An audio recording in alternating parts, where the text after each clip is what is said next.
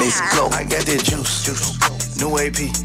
She got that juice. That's right. I got your juicy entertainment news for Friday. Dr. Dre's daughter has launched a GoFundMe campaign. Last week, LaTanya Young, Dr. Dre's 38-year-old daughter, revealed that she's homeless. Social media immediately attacked Dre, urging him to financially help out his daughter, considering the fact that he is worth an estimated $800 million.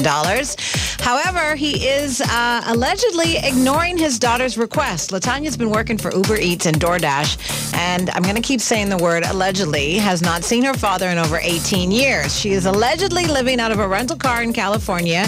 She also allegedly admitted that she doesn't even have her father's phone number and is forced to communicate with him through his team.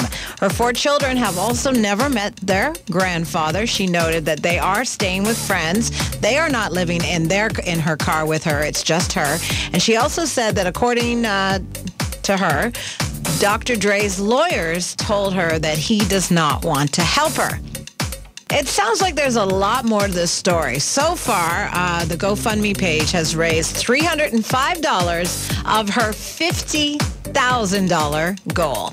Speaking of children, Eminem's adopted child, who now goes by Stevie, has come out as non-binary. The child announced that they are non-binary in a TikTok video, showing them becoming more comfortable with themselves in recent months and revealing their new name, Stevie. The 19-year-old was formerly known as Whitney. They will be using the name Stevie from now on, and they identify with they, she, he pronouns.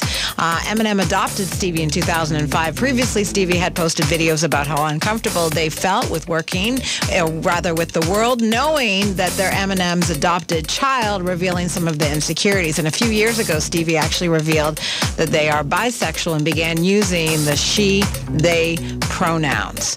Adidas is giving up on Reebok. That's right, it's a wrap. Adidas bought Reebok back in 2006 for $3.8 billion. Now, at the time, Adidas had hopes of turning Reebok's fortunes around and turning them into hopefully one of the most profitable sportswear giants in the world. But now they're throwing in the towel. In a new report, Reebok will be sold to Authentic Brands Group, ABG, early next year for $2.5 billion, which means that Adidas has taken a loss here, $1.3 billion. That's a huge deal, though, of course, for both sides, because Reebok's will now have to deal with new ownership, and a change like this could lead to some massive overhauls. So it's going to be interesting to see how Reebok develops moving forward, and hopefully some people don't lose their jobs.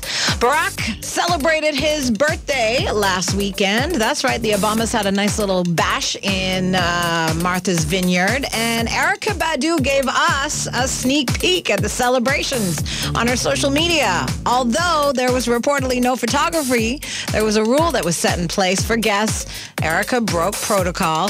Not kind of shocked at that. She posted a short clip of herself with some other guests in the background, including the former president holding a microphone, doing his little two-step on stage before he gave the artist her a hug. Now, Erykah had deleted the post, but obviously, you know, when you put something out there and they're all over it, the internet had already taken screenshots and recorded and shared it.